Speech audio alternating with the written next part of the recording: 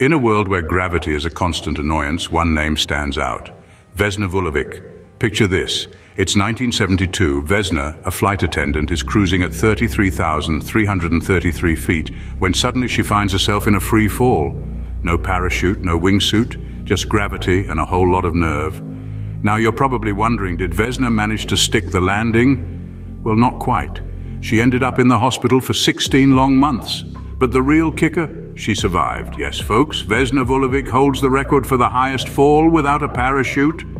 So the next time you're feeling down, remember Vesna. She fell over 6 miles and lived to tell the tale.